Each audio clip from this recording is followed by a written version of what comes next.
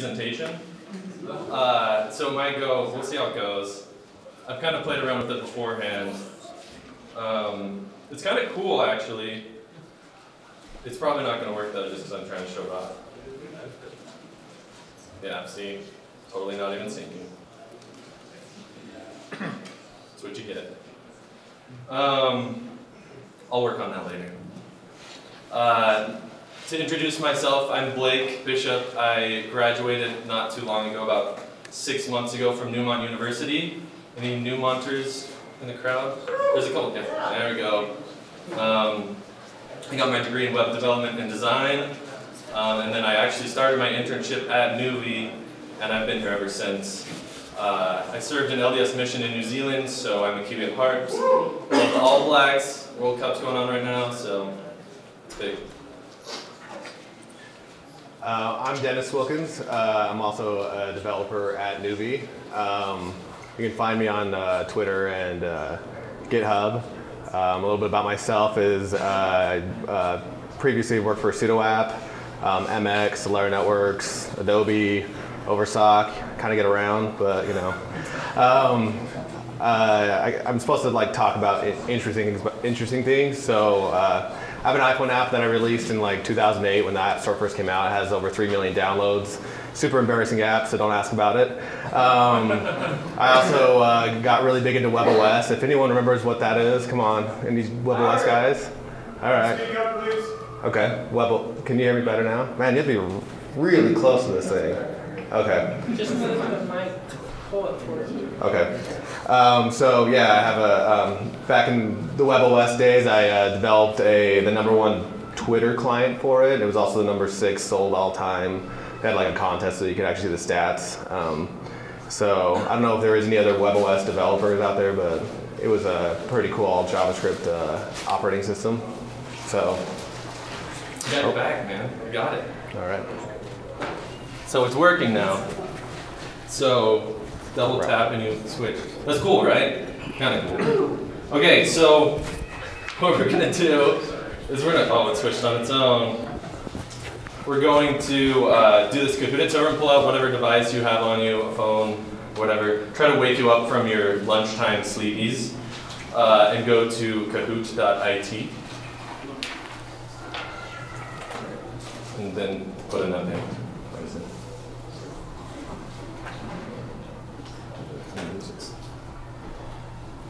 Somebody's there. Bobby Tables. Got Bobby Tables.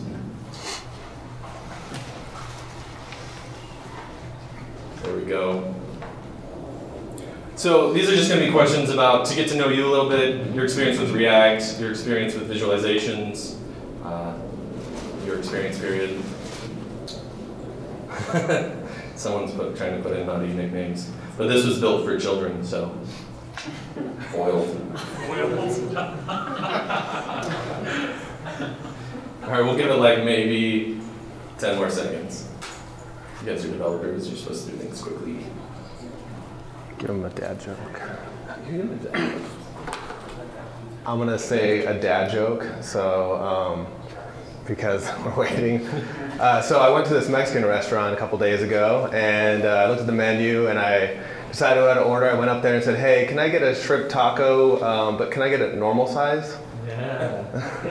No laughs. All right, we're going. We're going. Here we go.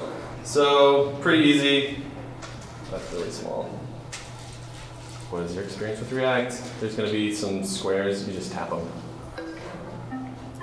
60 seconds is going to feel like an eternity. If you can't read it, the red one is none, the blue one is hobbyist, the yellowish one is proficient, and green is advanced.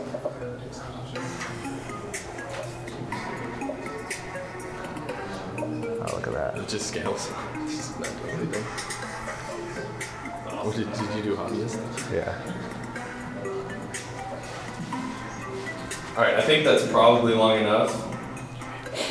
Oh, we got some more answers. Oh, hey, everyone answered. Good job, guys. All right, wow, that surprises me. Okay, so 28 has no React experience. The reason why we chose this website is because instead of just showing you the numbers, they visualize it a little bit, give you a little bit of a scale there. Next question. Okay, so we'll go next. Do you use React at work? I'm guessing this will be even less. 30 seconds, so if you answer quick, this will be over. Painless. This is gonna be a 62? Yeah, we're almost there. Waiting on 2 of you. Oh, Maybe they're maybe 63. they're 63. 64. Well, wow. We have a lot of people here. There are a lot of people. Only 2 seconds. Come on, who's slacking? Come on. There we go. Time is up on that one. All right. Half and half. That's pretty good. Okay, so we got a little more. I don't think those numbers lined up though. Yeah. At all. Yeah. Switch to the colors. No, they switched it to the yes and no were different in different orders. So. You guys can't follow simple instructions. This is red and yellow. Is that the next question? Yes, can you follow simple instructions? All right. We don't react. Yes. Yeah. All right, what tool? D3 is red with the triangle. It gives you, it's for kids. It gives you 3 things. Highlight chart, diamond, blue, wrote my own, and then other is green. If you don't do visualizations, do other, I guess. None of the above.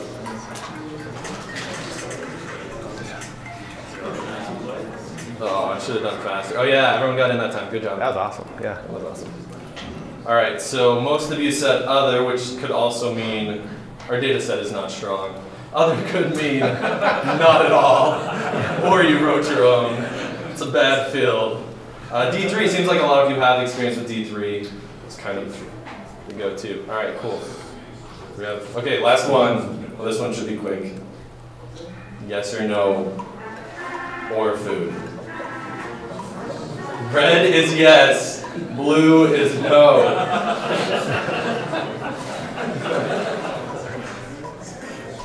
Man, or I'm guessing most of you are gonna go circle here. Luckily it's after lunch because it would have been all yellow or circle. Alright, we got like 2 people who know on this. Hey. No. Okay. No one likes React. Okay. That probably means you guys are already way too good at React. You don't need to go to that class, right? So I'm guessing. Alright. All right, I'm going to talk about why we visualize data. Data is just numbers, right? For people, Just get really close. really close.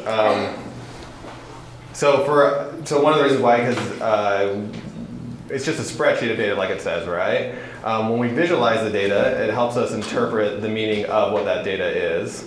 Good visualization can help your UI make it look a lot fancier too, right?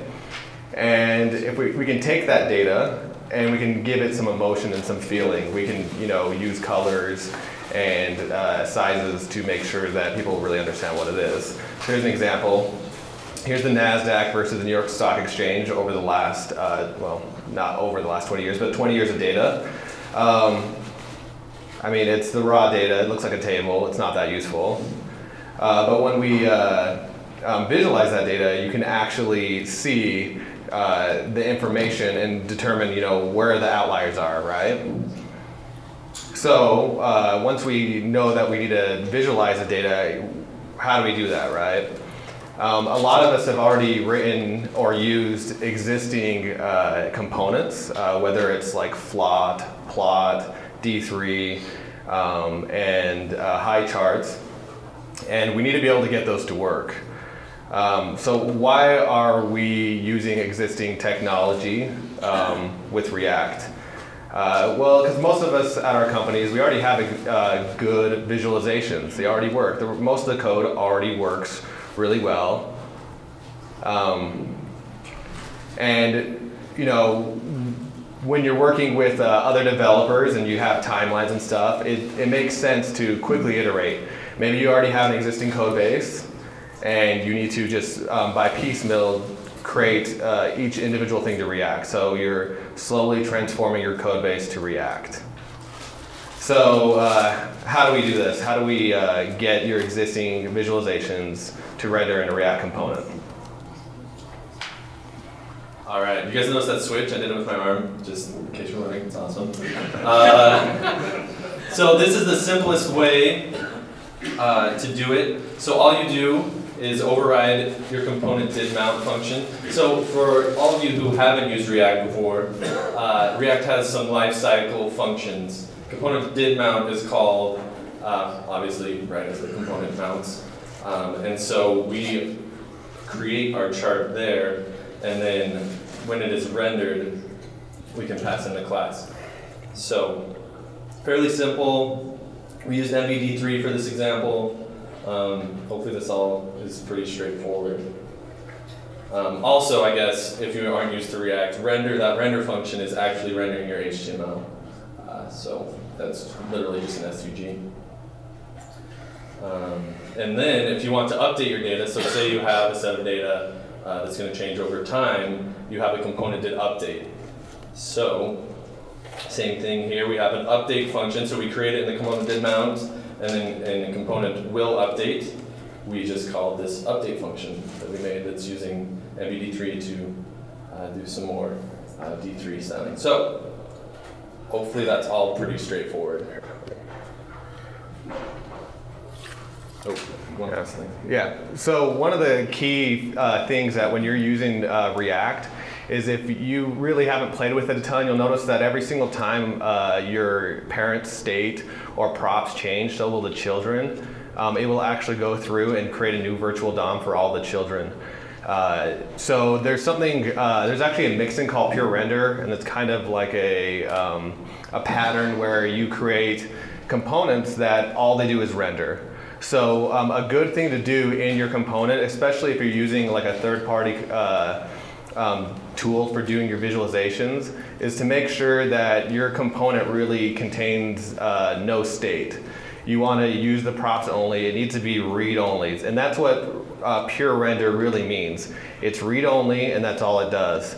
And one of the reasons why you need to do that is to prevent it from re-rendering too often, because a lot of times if you're using like a jQuery UI chart, it's not efficient. It's not going to be good every time that a top level component changes, that it needs to be updated. If it's in an animation cycle, it could be interrupted, stuff like that. Especially if your data hasn't changed, no reason to re-render it. So what we want to show here is at the very bottom you'll see a should component update. That's another lifecycle event in React, and that says, okay, do I need to actually call my render call? Should component update will pass in the new props and the new state. Now keep in mind when I say new, it's what it thinks is new. It could be literally identical. So right here we're using shallow equal, so that's this the bottom snippet, the line 40, 41, and 42. I don't know if you guys can read it back there, but that is exactly what the Pure Render mixin does to determine whether or not the state or props have changed. And I don't want to stress it too much, but it's really important that you make sure you do this. Otherwise, if you're using D3 or using anything, you're going to get way too many render cycles, especially if it's a read-only type component. So if you look at this, this is literally the whole entire component to render a bar graph. So do you want to show them that? PHP 1? Yep. All right, so let's go to our example of that. Over here, let's re-render. So this is just a Webpack server that's running locally with the code that we just showed you. So here's our component, and then there's a set timeout that'll change the data. Has a little animation there. So did you take the console logs out? I did. You did. Yeah, whatever. So there you go. You can see the cycle there. The component will only update when data has changed. That was a big issue that we ran into, is that as the parents were changing, as data was changing in the parents, it wasn't always the children. They'd still get re-rendered, and we ran into some performance issues because of that. So that's one thing to kind of watch out for. It's super easy to fix. What's that? And it's super easy to fix. It is. Okay, now I'm going to show how to write a simple data visualization with React. This is going to be a horizontal funnel chart. So why are we using only React to do a data visualization? To do a simple one, it's a really good learning point for you to get good experience on how to build something bigger, something better, right? React's DOM, virtual DOM is super fast. So if we can write it all in React, it's going to be a lot faster. If you're using D3, D3 uses a thing called Smash. That's a similar type technology to React's virtual DOM, but it's not as efficient, and it's really meant for SVG. And then, come on, like if you can render a whole entire chart with divs, that's kind of cool. So how do you do this? You can do basically the same thing, just render. That's all you need. And I'm going to show you an example. It's a little bit ghetto because there is a height state, which is probably not the best thing to do, but for this example, it makes a lot of sense. So you'll see in here, code example is that we're getting a data. So this.props.data, you'll notice in all of our examples we're using this.props.data. And what we're doing is we're just going to iterate through the data by doing a map on it, and we're going to return back a visualization for that. Just explain So ES6 stuff if you don't. Yeah, and this is all ES6. I don't know if you guys are using ES6 or ES 2015, whatever you want to call it.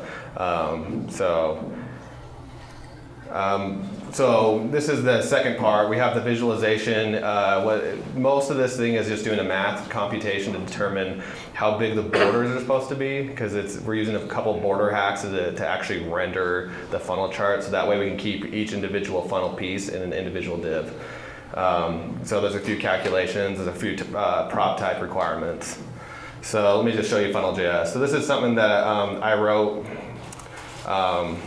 let's see, a few years ago, actually in Backbone, and then I open source it. It's got like a few hundred forks on it, but then I decided today, right before this, that I would write it in React. So here's a funnel chart. You notice it renders really quickly, and there's a timeout that's going to go and it's going to animate it. And one of the good things about doing it this way is that with all divs, you can use CSS transitions to handle everything for you. So if you're actually doing inline styles, you can, which is typically bad, but in this case it actually makes a lot of sense. You can do the animations really smoothly because you let the browser do all of the animation for you. So if you see like each section, so this is, imagine you're going to a website, so this is new, you have a new session, people adding to a cart, where's the fallout happening, right? So a good visualization for this, that's a good example for this visualization to see, okay, people are adding to the cart, but they're not going to the checkout process. Maybe there's something wrong with my checkout page. Oops, wrong way. And then the next thing, this is kind of a little more advanced. We're gonna, a good thing to do, but it's a lot more advanced, takes a lot more effort, is to use React to render your code, but use D3's calculation engine. Why? D3 provides some really nice calculation stuff for SVG, for doing angles, for doing basically min, max ranges, all sorts of stuff like that. Now you could write your own, but using D3's things is super powerful, it's super easy to understand. And React is still fast. Like I explained earlier, Smash is similar, but it's specifically meant for SVG. And it's just not as efficient as React is at doing its virtual DOM. And because, why would you do it? Because you're a hipster, you want to write everything in React, right? So how do you do this? So you're basically going to have to write a lot of abstraction for React's component. You're going to have to create like a base graph for the SVG to hold it. And D3, you don't have to necessarily use the graph, you can use a canvas or whatever, but typically people are using SVG. And then if you're really smart, you actually won't write this yourself. You'll use React D3, which already exists, and it basically did all the abstraction for you. A good blog post, and I'll post this on my Twitter, this link. And that's a really good blog post on why you would do it this way, by Formidable Labs. So let me just kind of go and explain what's going on here. So this is one of the examples. Here's your base chart, and this is kind of why I said don't do it yourself.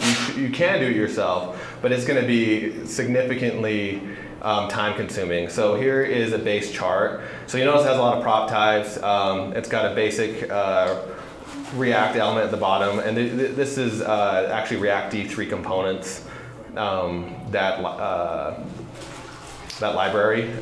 So that's just the base chart. So then inside that chart, you have a bunch of render calls, you have all these mouse enter stuff, and this is to render bars. And then, let me drop over here into some more code in.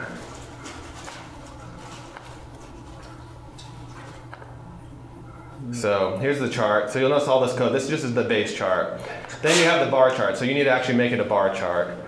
And you'll notice this has a lot of code just to determine what the bar chart is. It has the scales, all other stuff. But one of the main things that you need to do is when you're creating an element like a G, which is a grouping in SVG, you need to create those props and have it passed down. And you'll see that this just is creating a bar chart wrapper. And inside it, it'll actually do a map and create all the bars. So you're looking at this pretty gnarly. Then you have a bar, and this bar determines, okay, how big is the bar? You know, what happens when you click on it, you'll have mouse enter, mouse leave, and then you'll use callbacks for events. So if you have a visualization that is interactive, one of the things that you need to do in React is to create callbacks. So each individual components will have callbacks all the way back to what you, your base view that's using it. Like I said before, you don't want to use state. Even for some of your hover stuff, call it back to the parent. Let them determine what needs to happen, because you still want your component to be, so if you're selecting something, you want it to be just a renderer, a pure renderer. So, and again, so we're looking at the bar chart, and we're hundreds of lines of code for a bar chart, so it's kind of gnarly. But it works, and there's tons of great libraries that exist for that. So here's the advanced one, pretty simple. This is comparing Angular versus React. Forks on GitHub, and then you'll see a timeout that should animate one of those bars. Did we enable that? I don't know if we enabled that. So, okay, next thing. So what do we do at Nuvie? We actually render directly with Canvas. It's an interesting idea. SVG is pretty awesome. Canvas is pretty awesome. They're both pretty mature technologies. Why do we use Canvas? Because Canvas is crazy fast. We can easily get 60 frames per second without any issues, right? If you play PlayStation 4, like half your games render at 30 frames per second at 1080p, which sucks. So the renderings aren't part of the DOM. You don't have to worry about the DOM. You're just rendering directly to the canvas. And maybe you're really good at writing pure Canvas code. There are some people that, like, a few years ago just spent their whole entire time writing Canvas. They didn't really get into VML and SVG because there were two different technologies that you had to worry about if you're working in IE or if you were working in a good browser. So, and then it's rasterized, which that's on Y. I don't know if that's good or not. I guess scalable vector graphics a little better, but it's a good choice. So how to use Canvas? The same way you do with existing components. So if you already have an existing chart, you're basically not going to use most of React. You'll mount and render, and you'll get component to update and update your view. And don't forget to pure render. One of the issues that we ran in, like he said earlier, was that we weren't using pure render. And so we would get new data coming in from like a sidebar item happening, and then our graph would change, or we would like load up a dialog and our graph would try to re-render itself. And pure render is super easy to implement. Like I saw before, it's one function, one line, and there's even a mixin for you. So here is one of our UIs that we have. Here's in the screenshot. He's going to actually open up and demo live one of our tools right now called Audiences. Yeah, so I wanted to, since it's all just been basic, I kind of wanted to show you something a little more advanced. Oh, we're going to have it open. So this is our Audiences tab. So we, like you said, we use Canvas. This is tracking the Apple Watch. So this is pulling in Facebook data. Nuvi has a contract with a company called DataSift where we're able to get public and private Facebook data, not the actual posts, but statistics on it. So this is, a timeline of how interactions are coming in, different gender and ages and how they relate. It looks a little funky because I'm so zoomed in, but now it's getting worse. You gotta refresh, I think. I do have to refresh. Hold on. Yeah, and like I said, these are all canvases. They scale. That's why I had to refresh, is because the scaling's happening on the refresh. So one of the cool things we're able to do with this is because they're components and they're abstracted, we can create new components, new charts based on the data that's getting passed in. So we can cross-section data. So right here we have age by Facebook topic. So these are different topics that were also talked about when Apple Watch was being talked about. So Apple Inc. and birthday. And these are all of these are the same components, just with different data. That's real data. Get real live data coming in. And then we can, add it to our profile. Oh, that one looks interesting. Page filing for some reason looks interesting. And then it'll pin it down here. So, actually I think you pinned it up in the middle. These are all our different charts, and they're really, having them component-based made it really easy to work with and really fun to work with when we got into cross-sectioning data. You could reuse all those components with that data. So that's kind of what Nuvi does. We love visualizing data. That's kind of what we're built off of. Does anyone have any questions about what we've talked about? We kind of covered a lot. So open up to any questions from you guys. I'm gonna say one thing. Okay, we got one more thing apparently. Another reason why we use Canvas here is because Canvas actually takes up a significantly less memory footprint because it's just rasterized, whereas a SVG has to actually have a rasterized version as well as the SVG version in memory. So we can actually have like hundreds of charts without really any issues. We don't really end up with any memory leaks. That's because we're kind of good coders at that, not having memory leaks. But yeah, you'll see we have tons of visualizations. A lot of them have multiple pieces of information inside of them. And yeah, I think one of the coolest things that we do is when you're viewing the reports, you can use the same components to build out, different types of visualizations.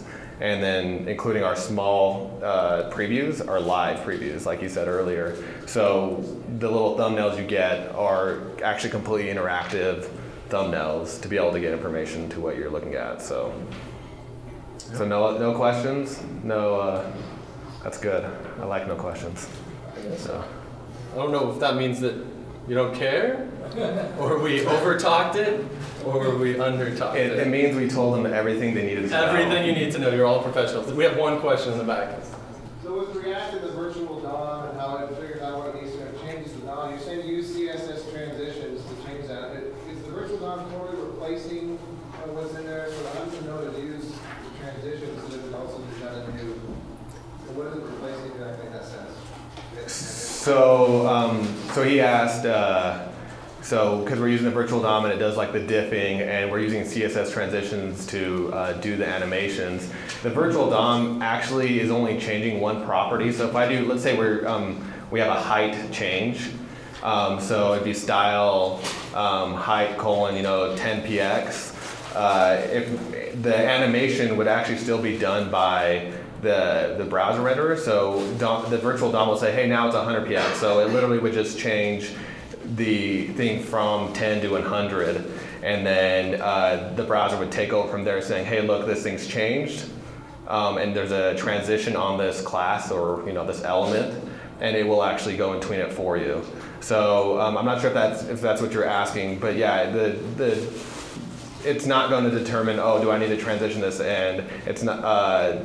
React's not going to go 10, 11, 12, 13 at the, if that's what, do I get kind of, I mean, you gave me a head shake. I think I answered it maybe. Okay, good. Any other?